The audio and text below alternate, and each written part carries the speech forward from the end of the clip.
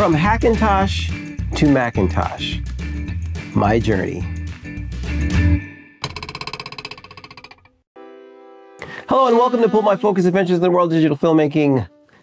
Where do I even begin? Back in 2017, if you're a viewer of this channel, I did a video on how I built what's called a Hackintosh. I'm a custom-built PC modified to run Mac OS. I'm the best part of both of you. And then in 2019, I did a recap to that because I built a new Hackintosh, a brand new PC with an AMD Radeon card and all the trimmings. Boy, that was nice. But as you all know, Apple has since moved on from Intel's processors, and they've developed their own M series of chips, which makes Hackintosh, I wouldn't say a thing of the past or dead, but insanely difficult to do, I guess.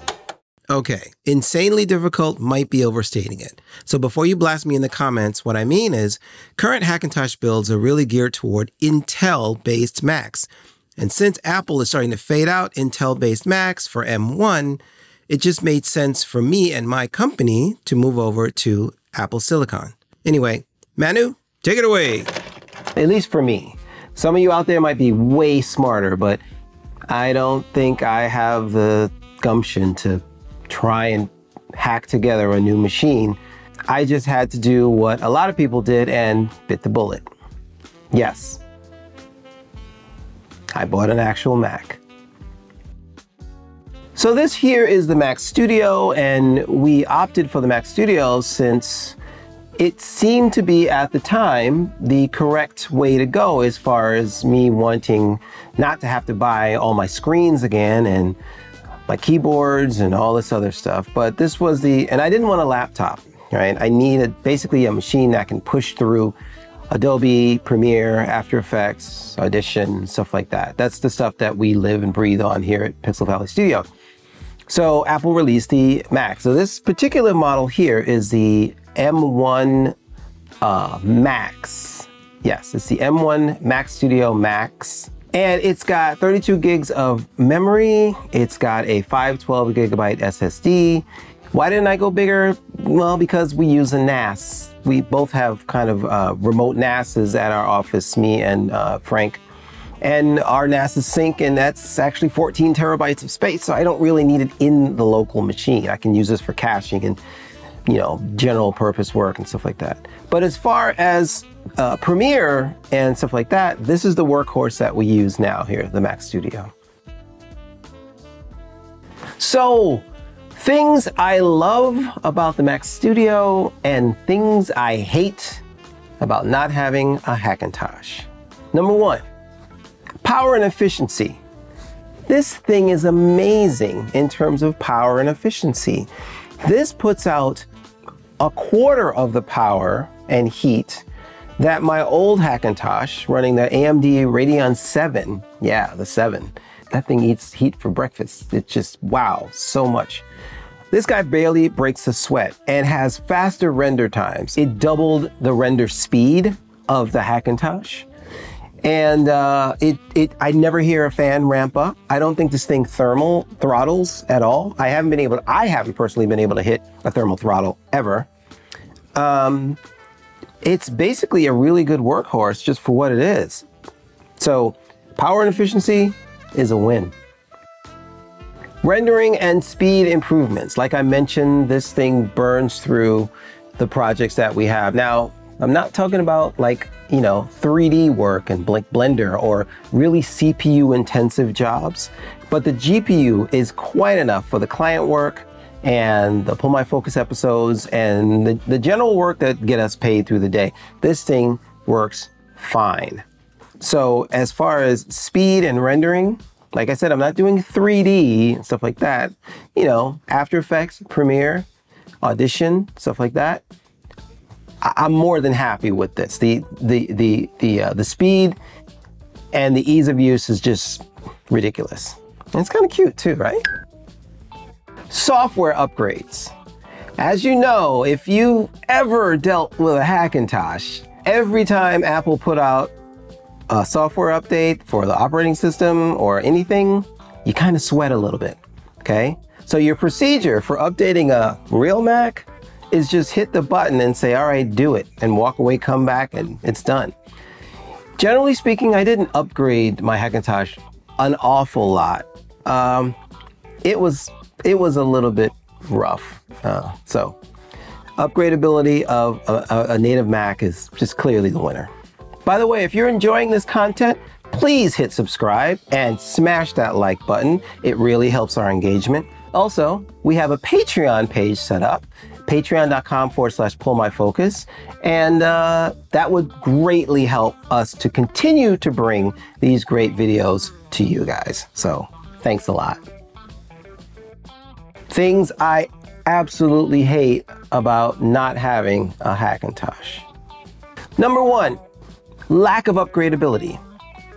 How many of you out there have like 2 or 3 Macintosh machines that just don't do anything in your house anymore? And I had an old MacBook Pro that I used to use for editing. It's my dedicated DJing laptop. I just put a replacement battery in from iFixit. That's about as far as you can go with old Macs. They have 0 upgradability. I am trapped in this case. If I want to upgrade the RAM, I don't know. If I want to upgrade the hard drive, good luck. If I want to upgrade the graphics, oh, forget it. The Hackintosh was absolutely terrific. I could throw in more RAM. I could put a different graphics card, provided it was an AMD or something that was supported. This is going to be another brick in the house in 2 or 3 years. Number 2, lack of choice. It's kind of similar to the first thing I said. I was able to pick whatever case I wanted. I could kind of figure out the form factor I wanted, whether I wanted a full ATX case or a little mini case. There was a huge list of supported motherboards that you can choose from. You can choose whether it had Bluetooth or not. You can choose, you know, like I said, all the things. You can choose the color, you can choose the form factor, you can choose whatever, as long as the devices fit that kind of Mac OS ecosystem, you could put stuff together. And if you failed, you just got something different. I mean, that flexibility to me was kind of blending the worlds of the PC and the Mac together and using their strongest points and creating this monster machine that was exciting and great. So, lack of choice. Cost. Just like points 1 and 2, I could choose what I wanted to buy and at what price it was. Generally speaking, PC hardware is way cheaper than this stuff. I mean, Apple has their walled garden, and that's working for them. That's why they're a $1 trillion company. But with the Hackintosh, I think I spent a little less than maybe $1,000, maybe $1,200, and got a machine that was way faster than the fastest Mac at the time. Now, this Mac Studio ran us about $2,300. I even have to add a couple of other things, okay? So right out of the box, this doesn't do it for me. I had to have some special Thunderbolt 4 cables for my monitors. I learned that the scaling isn't exactly what I expected. There's some videos talking about that on these guys. Unless you buy a Mac display. I had to buy a hub to get more USB. Yeah, I don't love this about not having a Hackintosh. In conclusion though, I am quite happy with the results so far of this little guy. I mean, like I said, it's way faster than my old Hackintosh. I can wake up in the morning, see an update and go, I'll go get a cup of coffee, hit a button, and it's updated. If that kind of thing works for you, then great, go get yourself a Mac. I don't know if you have many options for Hackintoshes anymore, but generally speaking, I'm pretty happy with the Mac. And like I said in many other videos, I absolutely love working in Mac OS. The Finder, just the way it works for me, creatively, it does not stop me. There's no hindrance where I can be creative on this thing. It's just how it's built, just the way it is. Now for the elephant in the room. You're probably yelling at the screen saying, but Manu, what about the new M2 Mini and M2 Mini Pro? And to that, my friends, I'm pointing back to, well, what I hate about not having a Hackintosh. And that's simply, if I wanted to, I could upgrade my processor, I could upgrade my graphics card. And, you know, if Apple decides, like they did, to drop another machine like the M2 Mini, and it has specs similar to this, except for maybe the graphics card, and the highest version goes a little more pricey than this, but, well, yeah. So here's the deal. For me, I spent many hours configuring and building and researching and finally getting a Hackintosh to run. It was a difficult job. I felt a lot smarter after I did it. And it was one of the most rewarding experiences in my technical life. And I don't think I'm gonna miss that. But you know what? I want to hear from you guys in the comments. Were you a former Hackintosh user that moved over to the dark side and got themselves a Mac? Do you refuse to use Apple now that you can't really do Hackintoshes anymore? Or are you just gonna go for it and just dive in head first and get yourself a Mac? Let us know in the comments below. Let me know in the comments below. And I'd love to hear your thoughts about this and that. Thank you guys for watching. Thank you for supporting the channel. And we'll see you soon, right? I'm gonna go and edit this guy. I'll edit this video on this. It's not plugged in, so I have to go to plug it in. So there's that.